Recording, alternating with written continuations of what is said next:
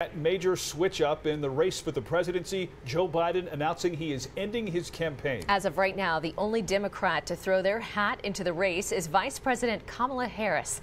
KRDO 13 investigator Michael Lagerwell is live in downtown Colorado Springs after speaking with voters about what this change means for their vote. Michael.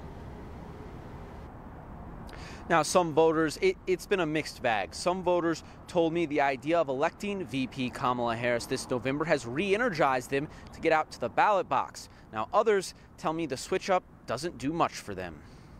Democratic voters are riding high today. This after Vice President Kamala Harris announced her intention to secure the Democratic nomination for president. I'm excited to vote for her. I think she's going to do an excellent job, and I'm excited she is the nominee. That excitement led donors to pour in $81 million into the Harris campaign coffers in less than 24 hours, a presidential record. We've seen a huge influx of volunteer requests. But not everyone is swept up in the Harris wave. I'm leaning towards voting for her, but I'm also interested in seeing kind of how the next few months go and how good of a candidate she is, because I feel like we haven't really seen her in the spotlight a whole lot. Does that change how you think you're going to vote this November? I don't think it changes it. I think, again, it just brings some more excitement and energy to that side of things. On the other side of the party lines, local Republicans are saying there isn't unity in the Democratic Party. El Paso County GOP Chairwoman Vicki Tompkins told KRDO 13 the Democrats are in total disarray. It will be interesting to see what happens at the DNC.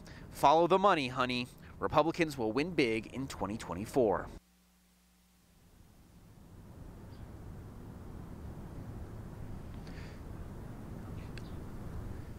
No one brought any other names up to me today as who would excite them more for